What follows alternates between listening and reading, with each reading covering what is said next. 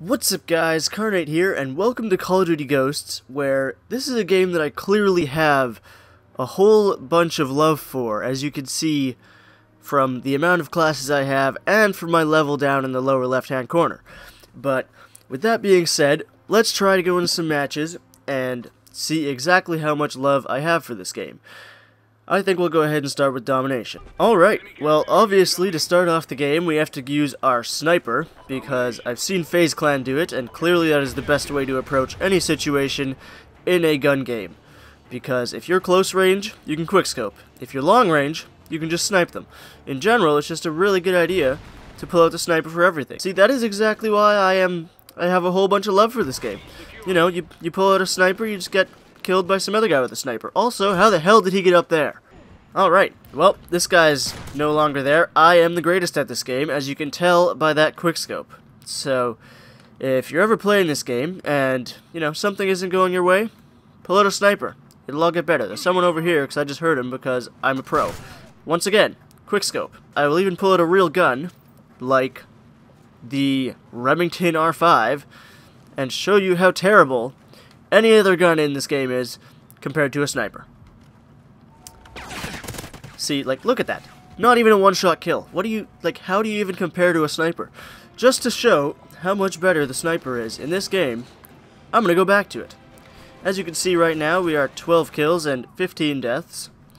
And by the time of this match is over, I personally guarantee you that we will have a kill-death ratio of 2. We will have 30 kills, no more deaths. 32 kills, no more deaths. Now, as you friendly gentlemen can see, that last match did not go in our favor. So now, we're going to pull out the MTAR with a silencer and red dot sight, just like the pros. Should make us play like the pros.